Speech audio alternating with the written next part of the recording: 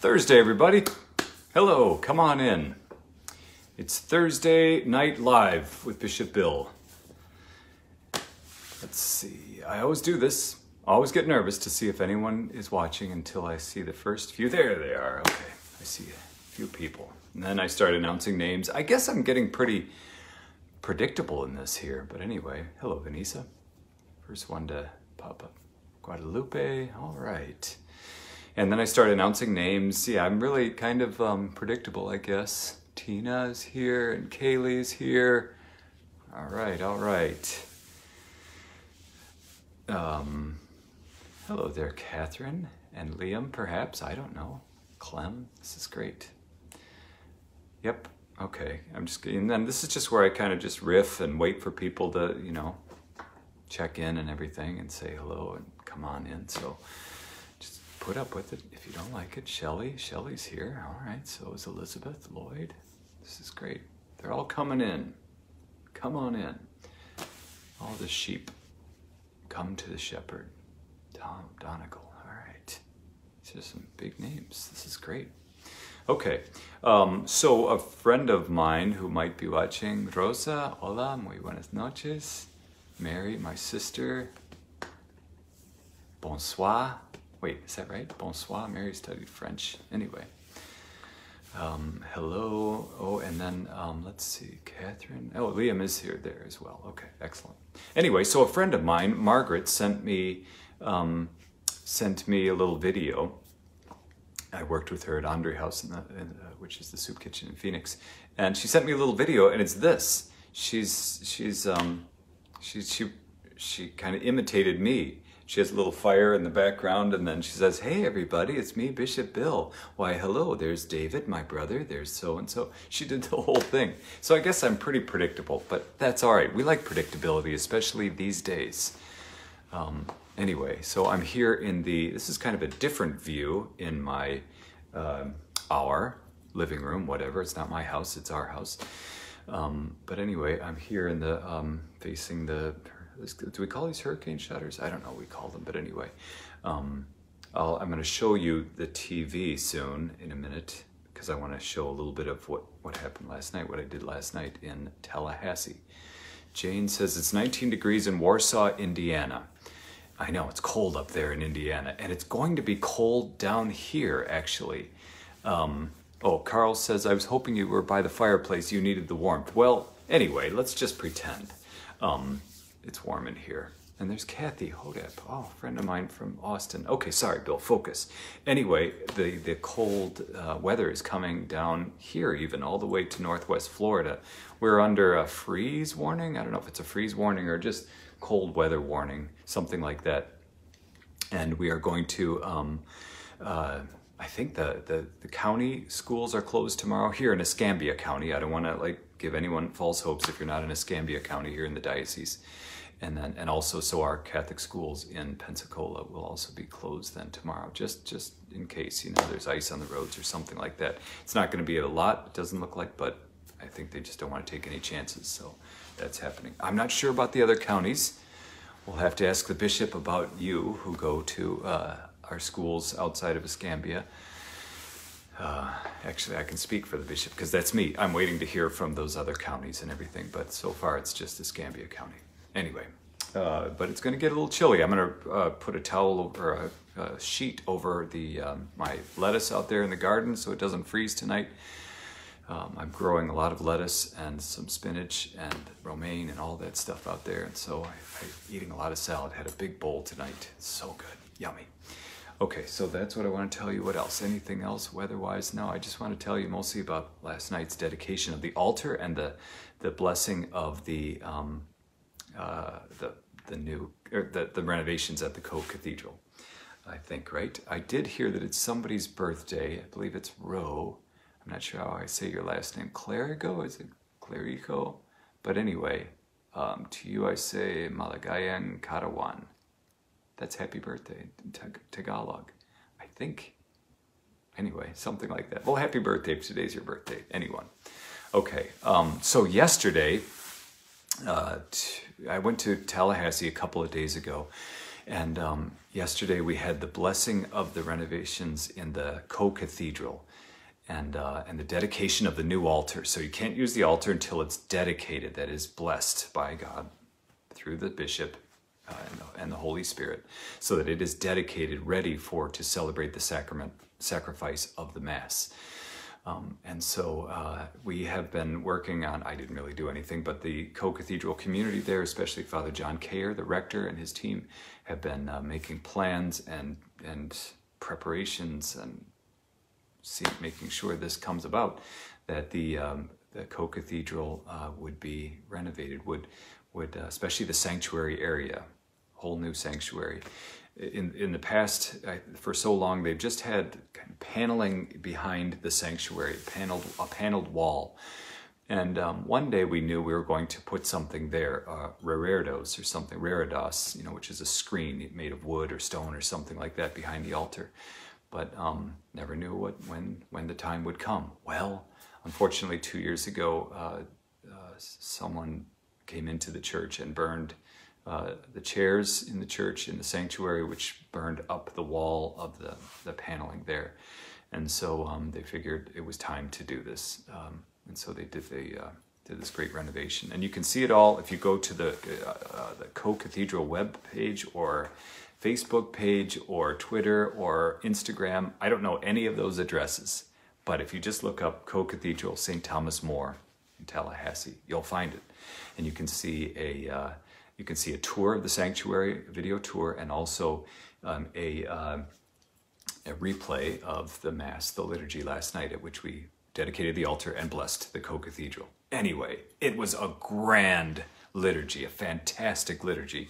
If you've never seen that, the blessing of dedication of an altar and the blessing of improvements or renovations, it is amazing. It's filled, especially the rite of dedication of the altar, filled with great symbolism and a lot of action, a lot of sprinkling and dashing of holy water on the altar. There's the great prayer of the Holy Spirit, which is the actual prayer of dedication. And then, and this is what I want to show you, a rerun of last night's anointing of the altar. It says that in the rubrics, it is desirable that the bishop should pour chrism in the center and on the four corners of the altar, and that he should take his time and anoint the entire altar.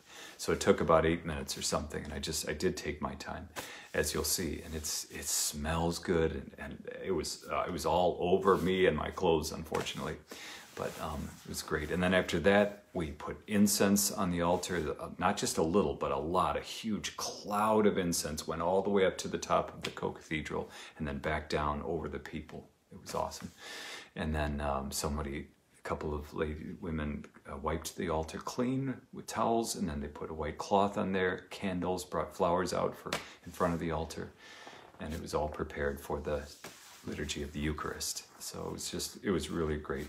There were a lot of people. The Co-Cathedral was full of students and parishioners and committee members who made this, who helped this to come about, as well as the designers and the builders. Some from France came. We had a company called Granda, and they had about 6 people who came over from France. I'm sorry, did I say France?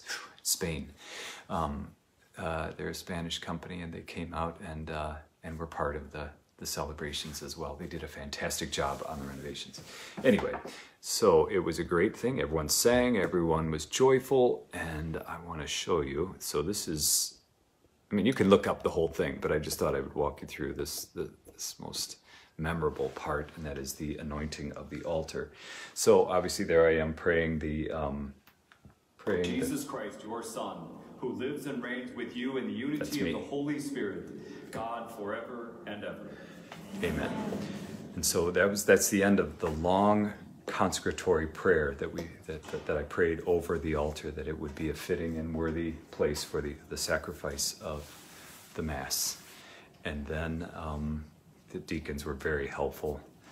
Deacon Santiago and Deacon Andy there in the server, but in helping to put on an apron and get everything ready. Okay, I won't walk you through all that. Okay, keep going. I don't know how to fast forward this, but shoot, I should have been talking through this. Anyway, one problem, well, there's two things you'll notice. One, I smile a lot, and I know, my mom tells me that. Mom says, Bill, you're always smiling. Well, how can you not smile at such an awesome liturgy such as this? I didn't smile the whole time. Look, I'm pretty serious there. Yep.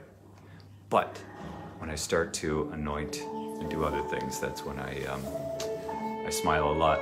But then again, you know, I just remembered, or was just reminded today, that Pope John Paul I, whose cause is up for beatification, he was known as the smiling Pope. So, and he did pretty well. So maybe I'm the smiling bishop. Oh, there I go. See, I can't help it. I've got to be more serious. The other thing is, I thought I turned off my microphone, but I didn't at one point, and it's really clear in here that as I'm washing my hands and directing the servers, I need to be quiet more. But anyway, okay, here we go. Just in case you... May the Lord, by his power, sanctify this altar and this There's house, a lot of chrism, which by our ministry we anoint, so that as visible signs they may express the mystery of Christ and the Church. I brought over an extra bottle of chrism from the cathedral here in Pensacola to make sure we had plenty. So there I am. It's a big altar. I had to walk around it and work around it. You can't just reach from one end to the other. Here at this point I'm thinking, well, I'm just going to use all of it. So I poured out the whole thing there. Stop smiling, Bill. No, I don't mind. It's good. Anyway, okay. And so people said, what are you thinking during that time? You know, what is that like for you? And for me, I'm mentally just, I'm giving thanks to God for the beauty of my vocation and our church and the Eucharist. And I'm also praying for all of us, all the masses that will be celebrated on that altar for decades and decades to come. Just thinking about how God comes to us and wants to share his life with us, you know, in the Eucharist. And as I said, I took my time with it. It goes on for 8 minutes, but people in the congregation said that, oh, and meanwhile, the rector of the cathedral, Father James, over there, is anointing the walls. Meanwhile, and also Father John, the rector of the Co-Cathedral, excuse me. There's Father John. He is anointing the walls while I anoint the altar. Anyway, as people were watching, they said they got the sense of me as the spiritual father for the diocese, just kind of up there working like Joseph would work on, you know, St. Joseph on wood, you know, woodworking or something. I was taking my time kind of working on the altar, really working in our prayers and everything.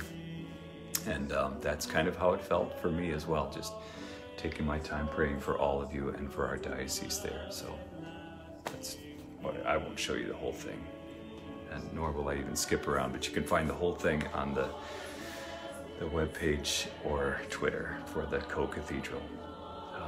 Takes about 8 minutes. Okay. All right, Bill. Is there anything else I want to show you? I don't think so. Maybe if I could quickly show you. Sorry, I don't mean to waste your time, but I'm not wasting your time. If you don't want to watch, you can go elsewhere. Okay, Bill. Oh, there I am washing my hands. I just want to show you the incense. Come on. Okay, there was a lot of incense. Yeah, yes. I wish you could see it. It filled that huge place. So, okay. I think that's all I want to show you. I'll have this going in the background as I sign off. Anyway, okay, great. So thank you for your prayers and thanks for joining me. And if you're anywhere near Tallahassee, please come and join us sometime in the Co-Cathedral of St. Thomas More. It is really, really a beautiful place. It already was. It's a great community, but now it's even more special because you can kind of see that reredos behind the altar. Wish they'd show the whole thing, but maybe they'll pull back. Yeah, look at that, just like I'm directing this. Oh well.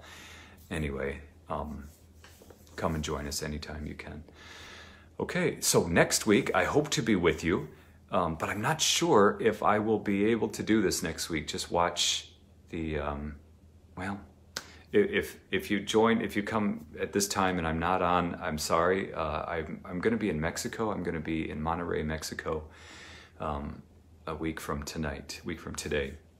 And I know there's a liturgy where I'm going to install someone in the ministry of lector there Thursday night, evening, but I'm not sure what time, and with the time change, I don't know when it'll be. I'm really going there to ordain 2 young men, 2 deacons, next Saturday. But while I'm there, I'm also going to confirm maybe 100 or 200 kids and do a bunch of stuff there. So it'll be really neat. So I'm going to try, as long as the liturgy is over by 7:30, which I don't know if it will be, then I'll go find a Wi-Fi spot and do this. If not, bear with me. I'll do it later, or maybe Friday or something like that. But just watch Facebook. Okay, great. I'll say a prayer as we sign off here. Thank you for joining me tonight. I thought this would be kind of interesting to show you just a little bit of the dedication of the altar and the blessing of the Co-Cathedral. Wait a minute. They're going to show the Reredos, I think. Come on, pull back. Show the whole thing. Ah. Oh, well. All right, let me say a prayer for you. Heavenly God, watch over all your children. We thank you and bless you for giving us beautiful things like our churches, like art and ritual and liturgy. We thank you and bless you and praise you. You have given us the means to know you, to love you, to serve you, and to be in communion with you. Bless all of your children, all of us who are participating tonight and those who will watch this later. And through us, bless our family members, our friends, and all who are in need. Help us to know your will and give us the strength to carry it out every day.